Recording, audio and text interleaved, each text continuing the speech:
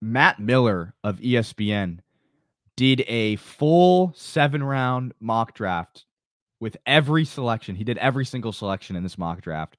And I think it would be interesting to get your take on his 10 selections for the 49ers. The first one being the player that we just talked about, Jordan Morgan. What are your thoughts? Just quick thoughts, even though we just talked about it. What's your quick thoughts on Jordan Morgan in the first round?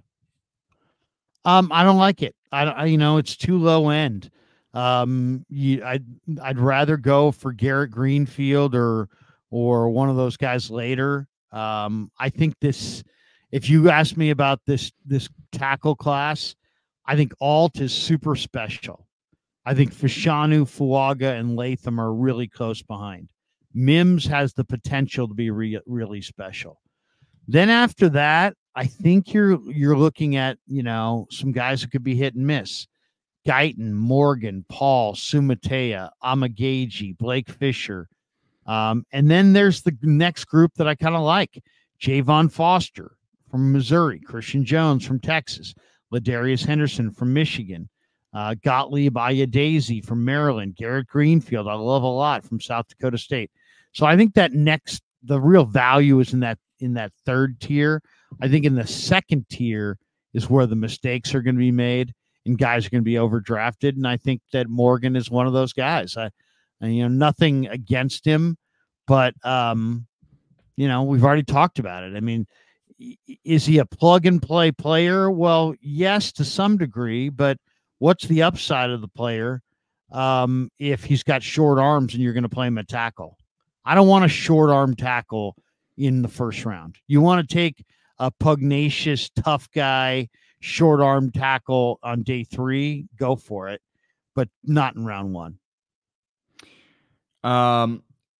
With pick 63, Matt Miller has the 49ers selecting Chris Jenkins, defensive tackle out of Michigan. So obviously after the loss of Eric Armstead, Matt Miller thinks that the 49ers should go after Chris Jenkins in the second round. Do you have any thoughts about Chris Jenkins? Well, he's a freak workout warrior. I mean, he was on the Bruce Feldman freaks list. He's 6'3", 300 pounds. He ran 4.91. He's one of the strongest defensive tackles in the class. I just don't know that he's a 3 technique rusher. I don't know that he plays to his measurables. I mean, last year Dallas took Mozzie out of Michigan, and he had awesome measurables and awesome workout numbers and barely played. I don't know. How tough of a guy is Jenkins? I don't know. His dad was a hell of a player at Maryland and in the NFL. The kid is an obvious stud athlete and can really move, but I just question, is he in his nickname is the Mutant. So he's a mutant workout guy, but is he a glass cutter as a player? I don't know. I think there are tougher defensive tackles than Jenkins. I think Michael Hall from Ohio State is tougher. Jenkins has better workout numbers, but I'd rather have Hall all day, every day. So I don't hate it, but second round for a guy who's a workout warrior whose tape is just okay, that might be an overdraft. With the 94th pick in the third round, Matt Miller has the Niners going back to the Wolverines and selecting Zach Zinter, the guard. I don't know if you know anything about Zach Zinter. I actually know a little bit about him because I took him in one of my mock drafts after doing a little bit of research on him.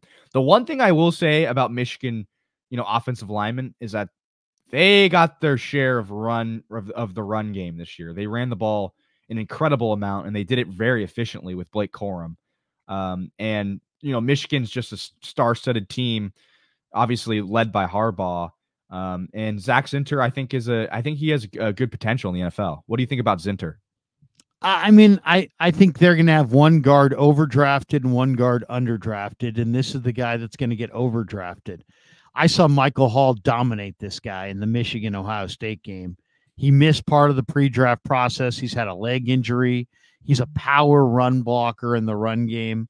I like Zinter if he's healthy, but he's not healthy now. I don't like him in the third round, though. I like him in the fifth round or later. To me, the other guy, Keegan, is less of a technician, but more of a tough guy. So I don't know. I mean, Zinter has got his highlight reel blocks are great. He's pancaked some guys. And if you watch his highlights, you're like, wow. But if you watch the lowlights, I mean, he got dominated in conference by some players this year. So I got questions about the medical. I got questions about his high level potential. I'd be interested in the fifth round or later, but not in the third. Yeah. With pick 120, and now we're getting into the fourth round. I'm not going to blame you if you don't know that some of these guys. I feel like you probably will know some of these guys, but I mean, we're getting deep into the draft here. With pick 124 in round 4, Matt Miller has the Niners selecting Elijah Jones, cornerback from Boston College. I personally don't know anything about Elijah. Do you know anything about this player? I like him a lot. He went to Cardinals Hayes High School in New York. He's a Harlem, New York City kid. Defensive back, good height, good toughness. You know, there's a lot to like here. I mean, this is a really good football player. He wore number 1 at times for BC. He also wore number 20. He's a he was all AC honorable mention. I like him. I really do. I think this is really a good player. He'll fight you. He's tough. He's aggressive. I like this player. Elijah Jones is, to me, would be a really good pick. Third round, fourth round, fifth round, somewhere in there. He's he plays. He's aggressive. He breaks up passes. He forces fumbles. He makes solo tackles. He can set the edge in the run game. He's tough. He plays hard. I like him. I like him a lot. Also in the fourth round, Matt Miller has the Niners selecting Curtis Jacobs, linebacker from Penn State. Penn State's, usually known for their great athletes. I looked up this guy's 40 time. He ran a 4.58, which is not incredibly fast for a linebacker, but it's serviceable. Do you have any thoughts, or do you know anything about Curtis Jacobs? Yeah, I've watched Curtis Jacobs. I watched them play. Was it Ole Miss? I think in the bowl game. And Curtis Jacobs about 6'1", roughly 230.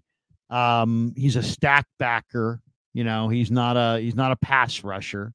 He's a Maryland kid who went to McDonough High School, and I like him. He's fast. He's been well coached. He was named to the Butkus Award watch list this year. I really like him. I think he's a good football player.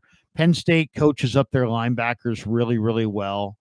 And, this is a football family as well. As his cousin Andrew Leverone played football at Virginia and for the Carolina Panthers. This is a good kid too. I mean, he volunteers at his mother's summer camp for underprivileged kids in his neighborhood. He's a good player. I mean, I don't think this is like a vintage all time. This is not, the Cowboys guy off the edge or anything like that. Parsons. He's not. This is not Parsons, but this is a good stacked linebacker who will be productive and make plays. Now, I like other guys a little bit more at this position, but I think there's a lot to like with Jacobs. I like that pick. What round was that? That's pick 132 in the fourth round. Yeah, it's about right, about where he'll go. End of the fourth, I think. Now 3 picks later, they have the Niners selecting, or Matt Miller has the Niners selecting Ben Sinnott, a tight end from Kansas State. I know that you like a lot of tight ends in this draft. I haven't heard you mention Sinnott. Do you have any thoughts on Kansas State tight end Sinnot? Yeah, I love him. I think he's terrific. He's hometown is he's an Iowa kid, 6'4", about 250. Went to Columbus Catholic High School, and he's just a good player. I mean, if you watch him, he moves really well. He's thick. He's productive. He can run after the catch. Yeah, I really like him. I really like him. He's he's a to me, this is an all-around athlete. This guy played in high school in baseball, golf, tennis, track, hockey, football. He played it all. And if you watch him, he really is an impressive player. He was honorable mention, All-American by Phil Steele this year. He was a Mackey Award semifinalist. He went to the East-West Shrine, I believe, and the Senior Bowl. He's an academic All-American, so he's smart. Yeah, Sanat is really good. He's a really good tight end. And if the Niners are looking for that second starting tight end that can contribute this year, then Sanat could be their guy. And what do you say? What round do you have him in, 5th here?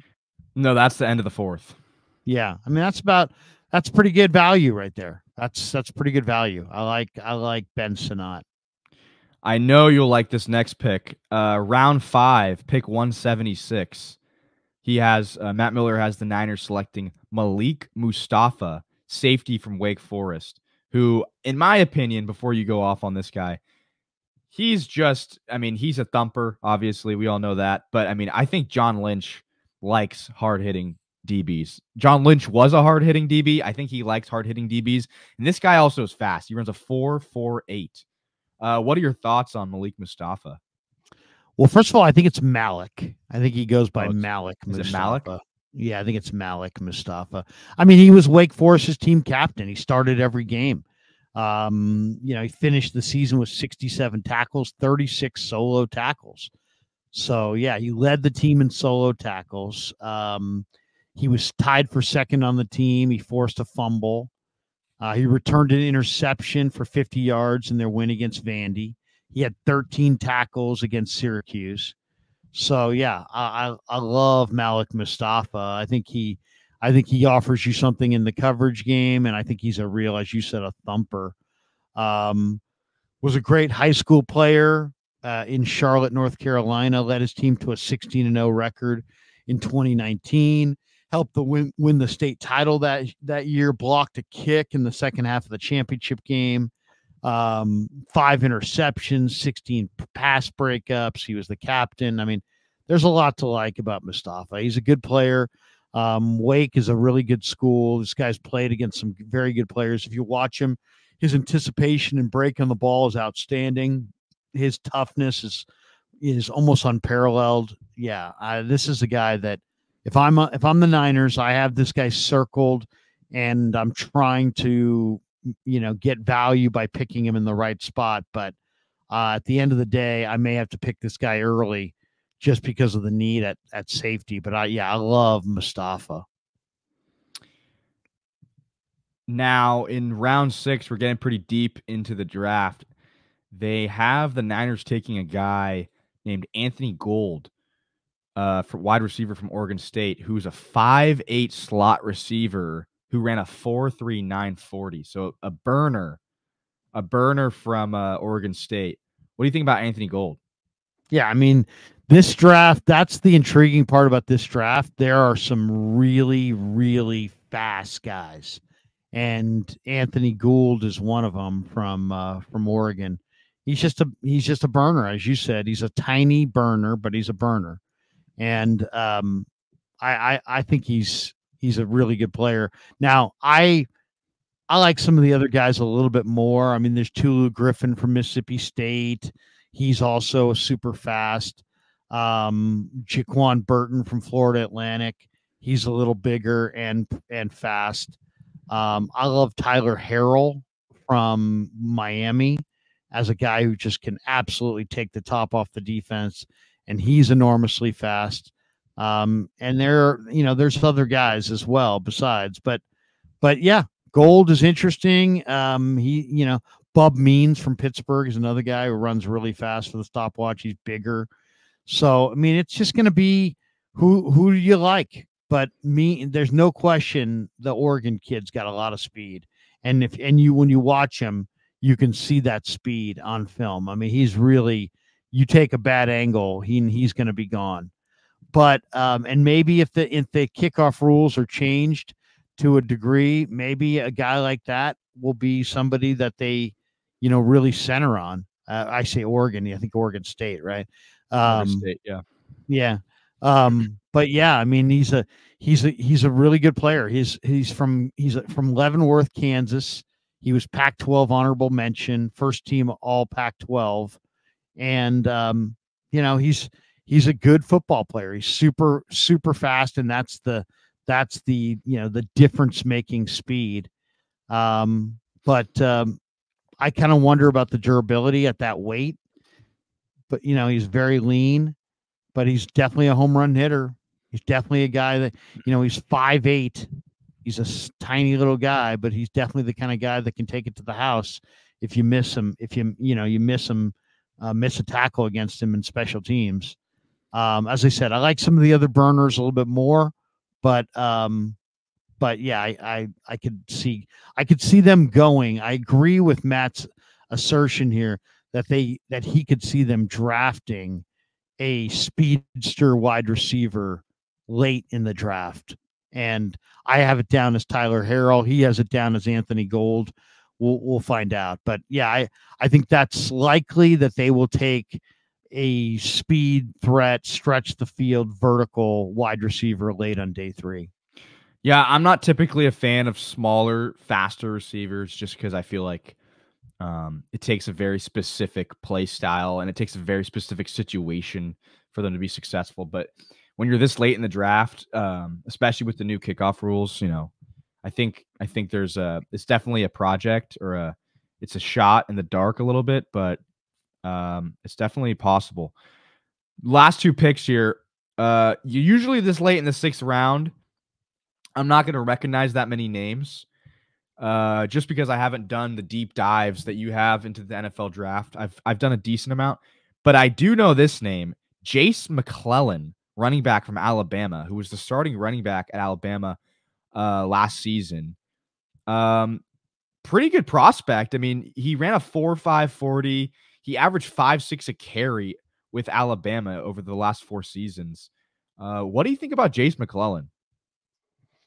It's funny because Bama will have sleepers, and this kid might be one of them. He's a Laredo, Texas kid, stepped into the starting running back only as a senior, and played well. Yeah, I mean, I like him at this point in the draft. Do the Niners go for a guy like this, or do they wait for Frank Gore's kid? I think they're more likely to go for Frank Gore's kid, but this guy was a really good high school player. Excuse me. He was a 4-star prospect. He was really, really good. So yeah, I think that's kind of a sleeper pick. I like that one. Yeah. I mean, he's not extremely quick. He runs a 4.5, which is pretty fast, but not burning.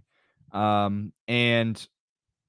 it seems like Alabama backs have been pretty, pretty successful in the NFL. At this point in the draft, I like the pick.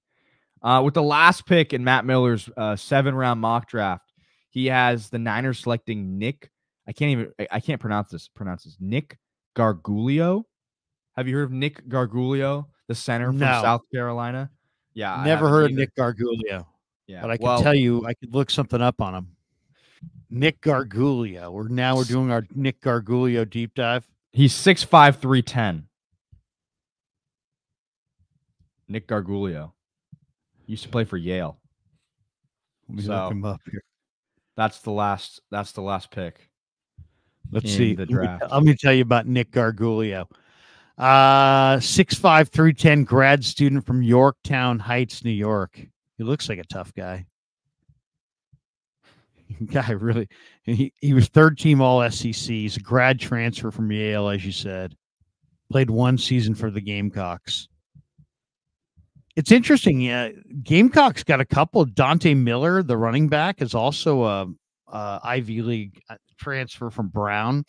They went to the Ivy League at South Carolina for some reinforcements this year. He went to Summers High School in Lincolndale, New York, played offensive and defensive tackle, 2-time Section 1 All League, 2-time first team All Section, named to the All State team. Also played basketball, so he's probably a pretty good athlete. Offensive line MVP. So here's an interesting one. He's a 91st percentile in the vertical jump.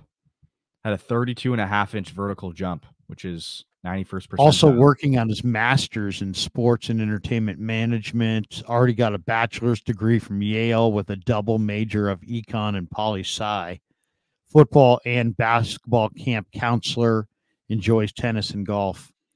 Well, I mean, it sounds good. We'll see. I mean, how good of a player is he? I don't know. Well, that's the full draft. So just to recap, the Niners drafted Jordan Morgan, Chris Jenkins, Zach Zinter, Elijah Jones, Curtis Jacobs, Ben Sinnott, Malik Mustafa, Anthony Gold, Jace McClellan, and Nick Gargulio. So that is 3 offensive linemen, 1 defensive lineman, a running back, a wide receiver, a safety, a linebacker. Yeah. I mean, I would give that a B minus C plus. Why? Because I mean, I do like Malik Mustafa in the 5th round. I do like Ben Sinnott in the 4th round. I do like Elijah Jones in the 4th round.